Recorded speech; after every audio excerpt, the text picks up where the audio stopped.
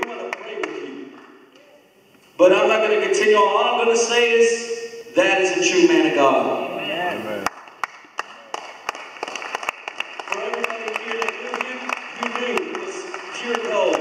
Even to the very last day, that brother, he loved playing. He loved playing. When he was playing, he was feeling no pain. Amen. He wasn't praying. But you know what? Through it all, I learned to trust in Jesus. Amen. I learned to trust in God. And I would just say that he is listening right now. And many of us have had visions and dreams just recently, and we saw him in heaven. Amen. He doesn't look like he did right now. He looks like that 20, 30 years old, and he's running, he's walking. He's running, he's walking. He's before the Father. He's before the throne of God. And he's worshiping, he's with his family. And he's saying, I want you to join me. So before we close later, and I'm going to let somebody else come up, because if not, I'm going to start preaching. I'm sorry, Tony. That's okay. But you know what? We got to realize that this could be the last time that you leave this place, and you need to get right with God. So that's all I'm going to say. Understand, that's what he will want.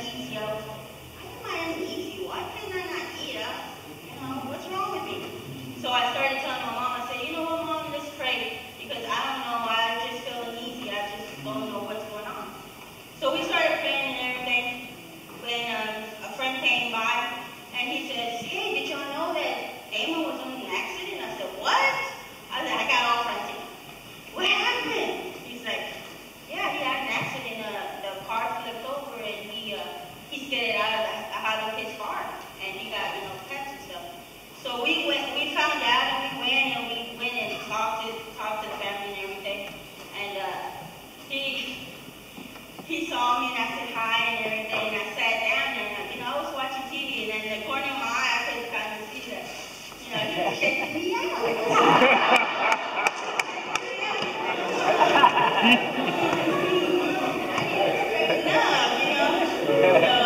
After that we started talking and and we got married. And he was the love of my life. I loved him deeply. I mean, where he was, I wasn't far behind him. Amen. And where we loved each other. I did everything with him when he got his accident.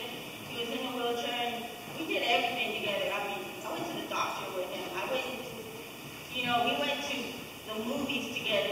We did everything together. The only thing I regret that I didn't get to say goodbye to him.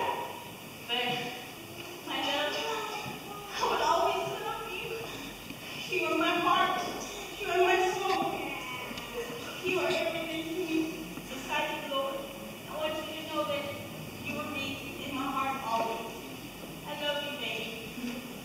Thank you, baby.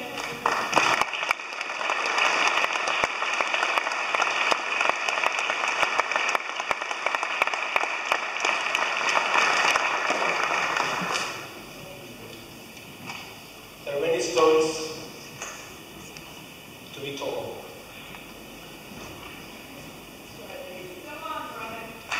I'm sorry, this is really hard for me to do because out of all the brothers, I'm the most quiet. Come on, Danny. Come on, bro. Forgive me if I'm a little jittery. That's okay. My brother, if I could be half the man my brother was, so half the kindness, half the dedication, half the compassion that he had, I would be an amazing person. And those of you that know him knew that this man could not make any enemies. Amen. Amen. It didn't matter what they did to him, what they said about him, he always showed love. And I recently found out that my brother was trying so hard to get me to come back to church. I turned my back, it's up. I have a guitar here. I haven't played it for 4 or 5 years. The white desktop. He was telling me, Daniel, come back and play with us. Like, just get rid of the bitterness in your heart. You come back to the Lord. Come worship with me. I regret it now. I wasn't able to get back with my brother, able to worship with him again. But I tell you right now, Mom, in front of all the people, in front of my family, in front of God, I ask for your forgiveness. I ask you for your forgiveness, Lord. And I commit myself back to you.